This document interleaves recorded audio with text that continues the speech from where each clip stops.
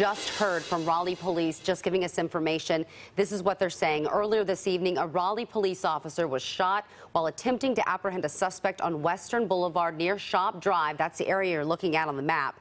He sustained multiple gunshot wounds and is currently in surgery. We are praying for the best outcome. They went on to say, as you can imagine, this is a very difficult time for the officer, the family, and the Raleigh Police Department. We appreciate all the thoughts, prayers, and well wishes. And they have one suspect in custody. They are searching for the second suspect with the help of numerous law enforcement agencies. Raleigh police asking anyone who knows anything about the crime or who knows the whereabouts of that suspect to contact them immediately. Again, that's the latest information just coming in from Raleigh PD in a statement given to us, passing that information along to you tonight. Again, they have one person in custody. They are still out there searching for that second person who's responsible for shooting a Raleigh police officer who is in surgery right now in serious condition. They are just praying for a positive outcome.